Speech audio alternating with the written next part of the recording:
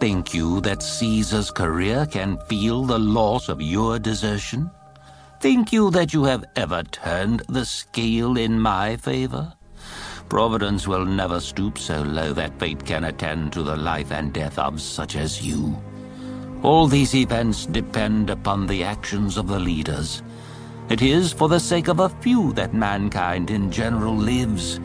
While you bore the name of Caesar, you were the terror of the Spanish world and of the North.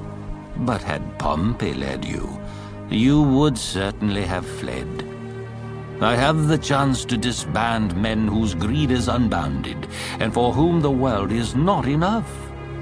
Henceforward at least I shall fight battles to please myself. Begone from the camp and surrender my standards to men, ye cowards and civilians.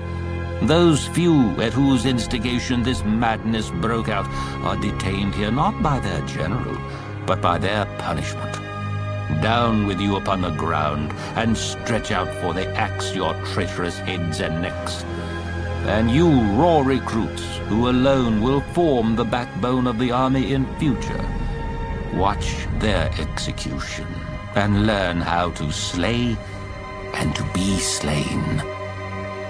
The spiritless mob cowered before his fierce and menacing words, and the great army feared a single man whom they could have stripped of his command, as if he could control their very swords and make the steel obey him when the men refused obedience.